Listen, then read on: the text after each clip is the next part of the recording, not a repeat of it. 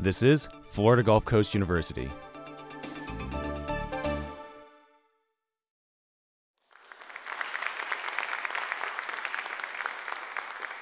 Dr. Jason Baker, he currently works at Mississippi State University, whereas I worked there a while ago. Actually, Dr. Chestnut worked there, and we're good friends. Got his undergraduate from New England Conservatory of Music, his doctorate from University of North Texas, and he's still at Mississippi State. We're going to talk about a piece that we worked on together while we were both at Mississippi State.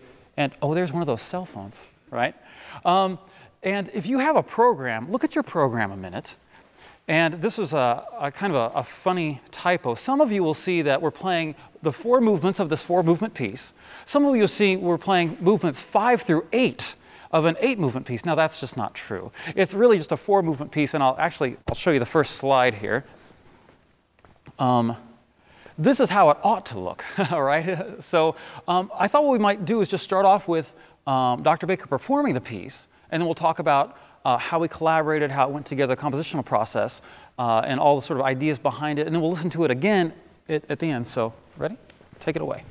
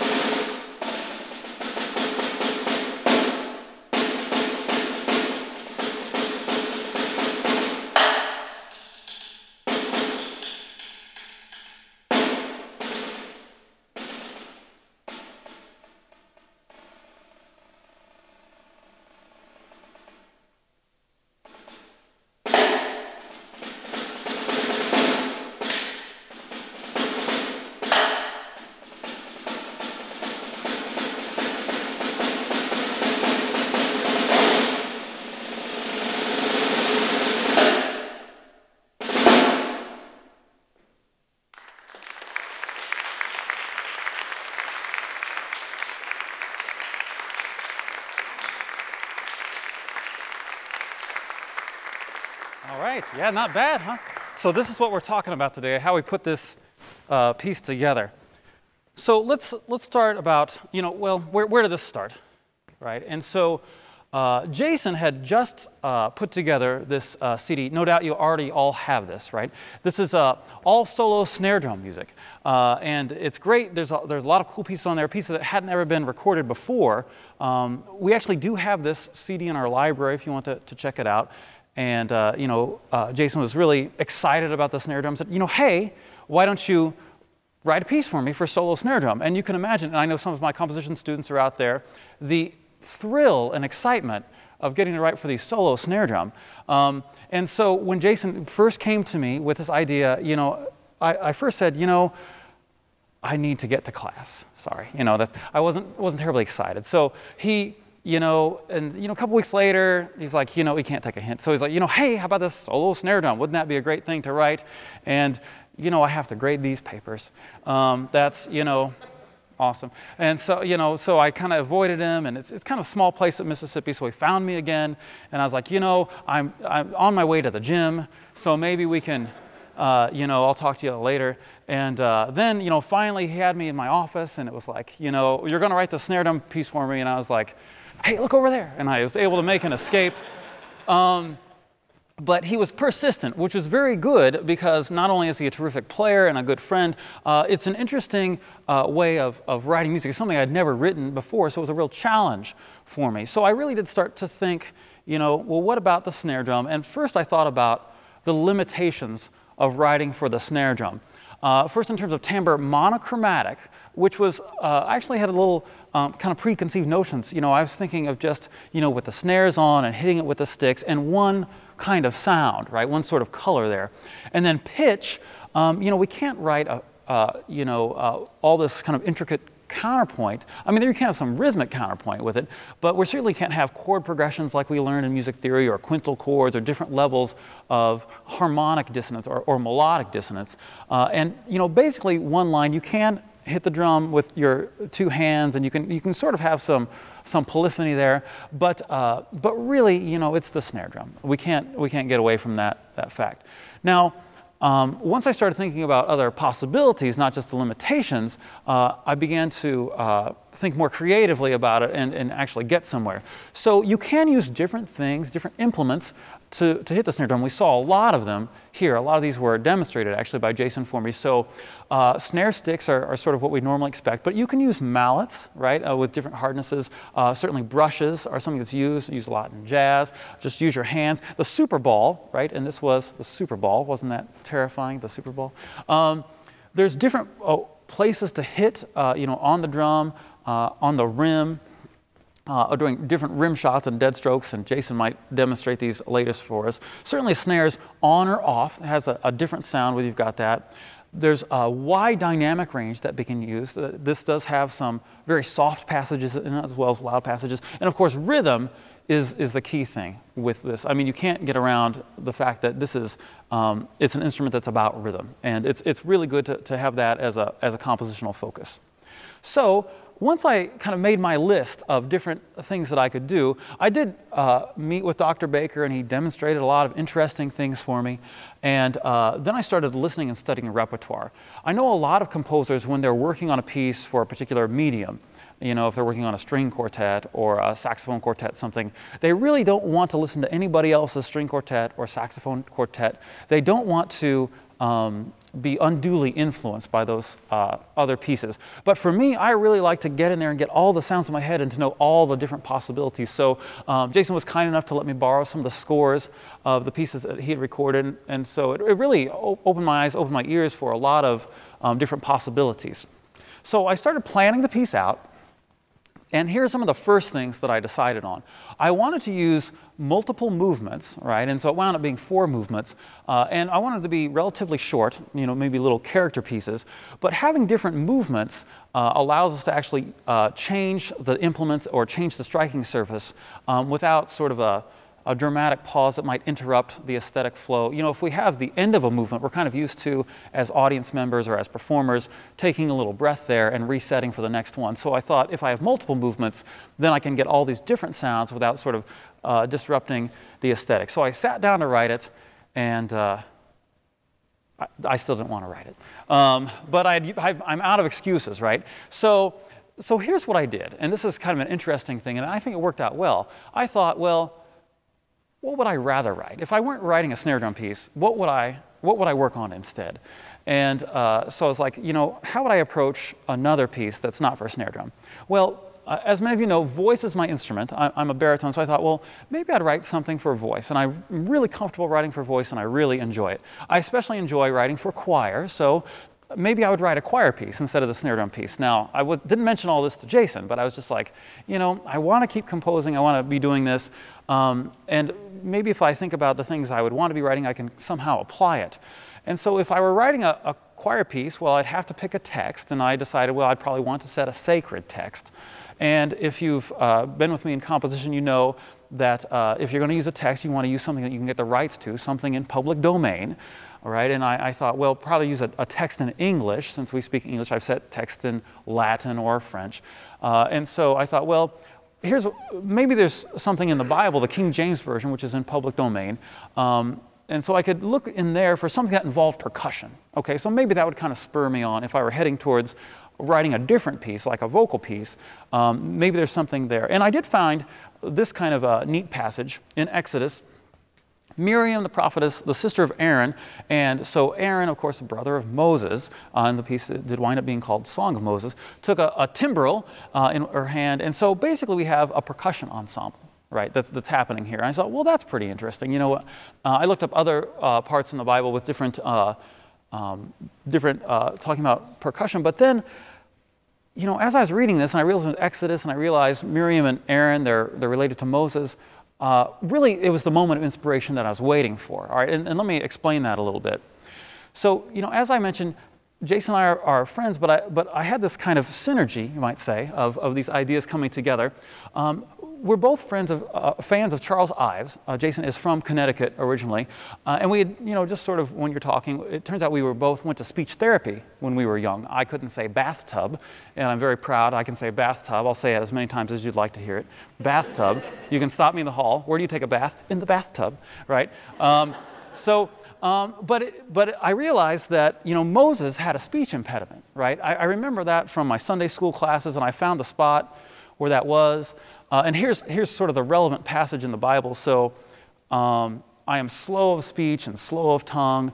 And God says, don't worry, you can say bathtub or something like that. But anyway, that made sense to me.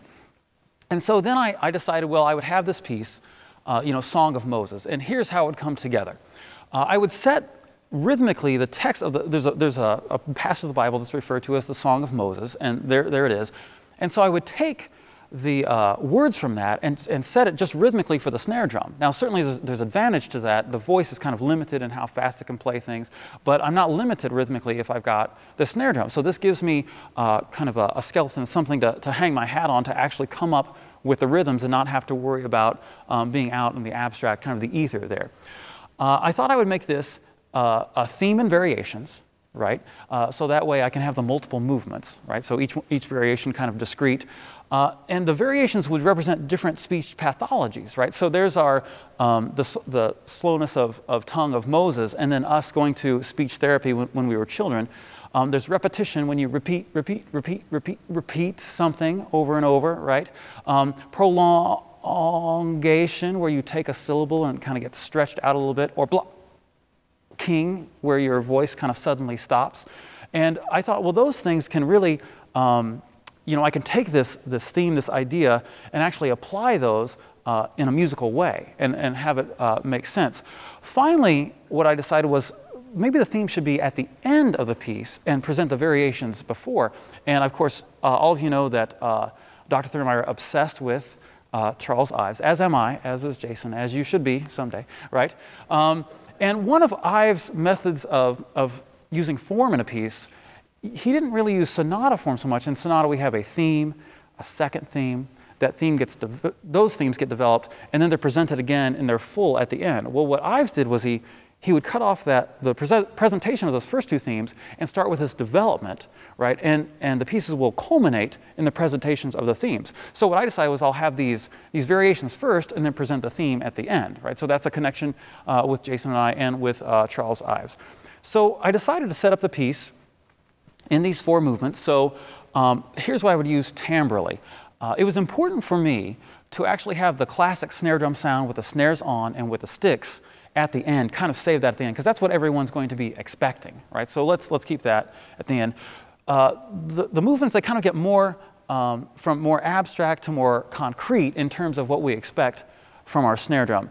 So the snares are off, right, which is a sound that we're not always used to. Yarn mallets, sticks on the rim only, not on the head of the drum, and the use of hands, all right? So we can do those sorts of techniques. Prolongation has the snares on, but with brushes and a super ball mallet rather than the snare sticks themselves. Blocking, the snares are off. We're getting closer to the actual sound of the snare drum that we're used to. Snares off, snare sticks, and the use of a dead stroke, which is just kind of hitting the drum head and not letting the stick bounce off. And then finally, the snares on with the snare sticks and use of hitting on the rim as well. So there's kind of a progression of timbres through the 4 movements. Then how is it going to be arranged thematically?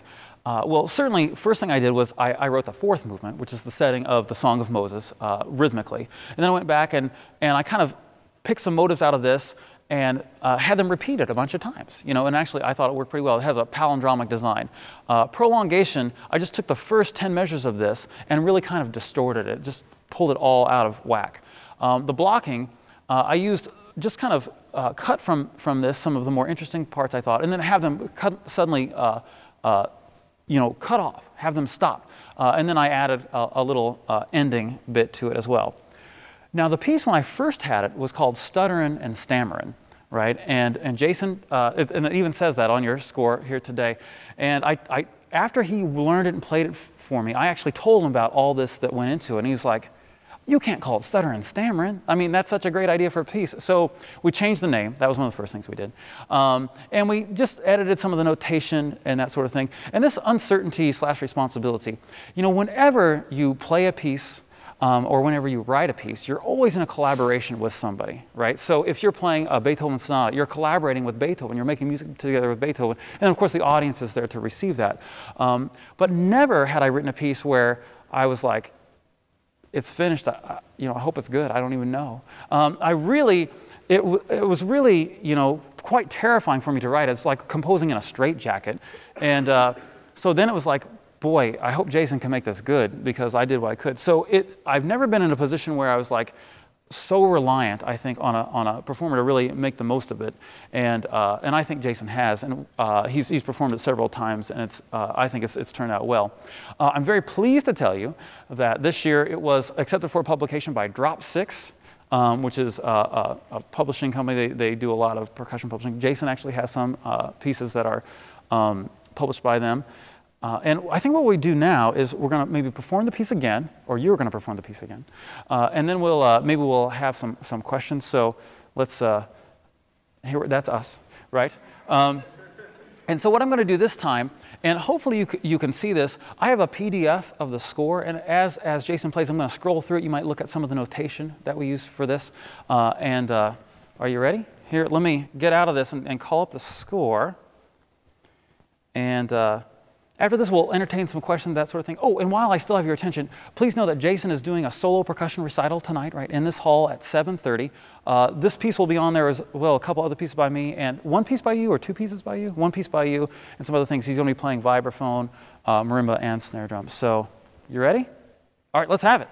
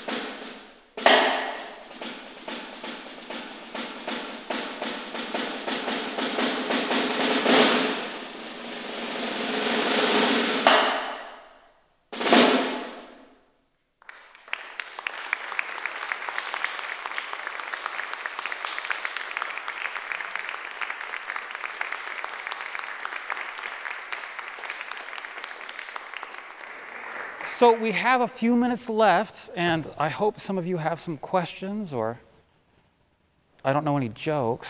Actually, I know some jokes, but I'm not going to tell them. Yeah? How did you decide where to put the lyrics in the attachment? Okay, so once I told Jason that the final movement was, a setting of this text, he said, and you don't have it in there, do you? Jason said you should put the text in there so that the players know what they're doing. And in fact, a lot of the motives are related to the text. I didn't go into that in great detail. But of course, the text, if you're going to sing it, is normally going to go below the line, right? And then our dynamics, if we're singers, they go above. Here, the text is above where the rhythm is happening, because normally you're going to be looking for the dynamics below the line. Right, so that was one of Jason's suggestions, but I think it's good, and it's actually published with the lyrics in there. Did you want to say? I might add too, knowing what the lyrics were that I was playing. That really helped inform some of how I performed it, like even taking some liberties. For example, in that last movement where I get that grace note and then the main note in percussion, what we call a flam, that's always on the word the Lord. So I'd open that up a little bit, the Lord. I didn't want it to just go by too quick, like a quick grace note. And also the last bar, there's three grace notes going into the final note, and that is Alleluia. And so I opened that up more to sound more like a rhythm, as opposed to just how it would be perhaps traditionally played in percussion, having that be very tight. So, and that's a couple of instances where I didn't really perform it maybe exactly if I had set it to a metronome or something. It allowed me to take some informed choices there. Yeah, and actually, while you bring up we would say Alleluia, but I just liked, on the snare drum, I like the Alleluia at the end. So I took a little liberty with the text. We're very liberty inclined up here, I guess. So, what else do you guys want to know about the snare drum piece? Yeah. Greg. About the Super Bowl. Yeah. Like what made what influenced you to use that? Well, it was in the prolongation movement, right, where something gets kind of. And can you? Yeah. I can explain it. Yeah, please go ahead. Just to kind of back up a little bit with the Super Bowl, and this is something that's not uncommon to percussion playing. Quite often you see a normal size Super Bowl and then you put a stick into it. And it can be used on a snare drum, it can be used on a bass drum, on a gong, on a cymbal. It's actually, for percussionists out there, it's a really, really easy way to make a lion's roar sound on bass drum. But there was another piece that I did where I actually had the full Super Bowl in and then the stick in there, and obviously as it gets dried out and kind of brittle, one time actually before a performance it actually broke in half. So I just kind of took this and stuck it in there, and come to find out, it actually works much better. I get much more leverage, so I can sort of press down and get some different sounds, and not really having to worry about it bounce around. To speak to it from a compositional angle, and Jason had mentioned, all of these movements were based on different types of speech impediments or speech pathologies, and Jason had mentioned that we had both been in speech therapy as children. I'll go further to say that I'm actually an adult stutterer myself. And so those are things that I deal with pretty much on a daily basis as somebody who teaches at university, and at times having to teach that 300-person music appreciation class, Yeah, sorry. So it was a very personal piece to me, and the Super Bowl, really, I find, is probably the closest sound to what that physiologically feels like when you get caught in one of those prolongation moments as a stutterer. And to even go further from that topic, too, I like how the variation in theme form, sort of the Ivesian form, was used, where the final movement sort of seems as an overcoming or coming to terms with that the speech impediment.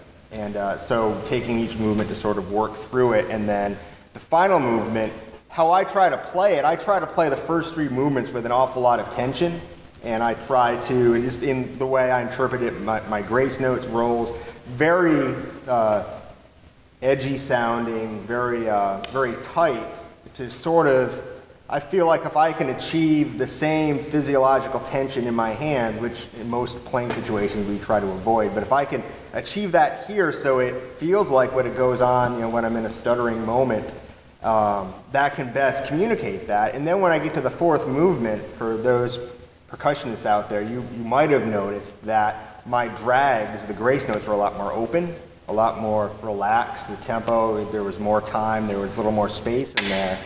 And that was sort of how, when you're speaking fluently, which for the majority of you in this room, I'm sure you're naturally fluent speakers, that's how it feels when you normally speak. So I guess as a way of combining sort of two aspects of my life, things that have been with me for a very long time, being a percussionist, but also being a stutterer too. It's an interesting form of therapy. And each time I get up on stage with Dr. Bahr here, it's a good experience to kind of work through that again. So, yeah.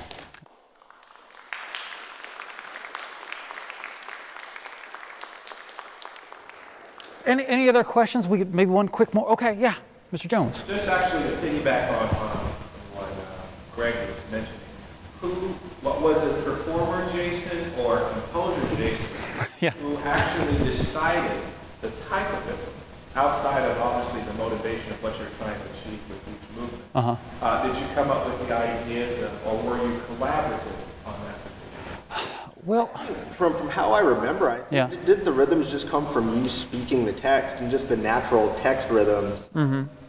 Whoever did that translation of that passage in Exodus, I think it was very much like it was kind of handed down from above. Yeah, and what I did, normally when I compose, I sit at the piano and I kind of work things out, and maybe I'll put a few things in finale and kind of go back and forth. This, I was just on my couch with staff paper and a metronome, and I was saying the words out loud and marking things and seeing where I wanted to have downbeats and what motives might fit with different things. And then from there, the other three movements kind of got abstracted from it. And we adjusted a few things just for practical reasons, especially in the first three movements, which have all the different changes of implements and things like that. But the final movement, we didn't change too many things, I don't think. No, I think from the, I think as you probably would have noticed from looking at the score, the complexity of the rhythms there, I think that probably came about just because you were being very honest with really trying to meter out what you were saying. Mm-hmm. I think if we had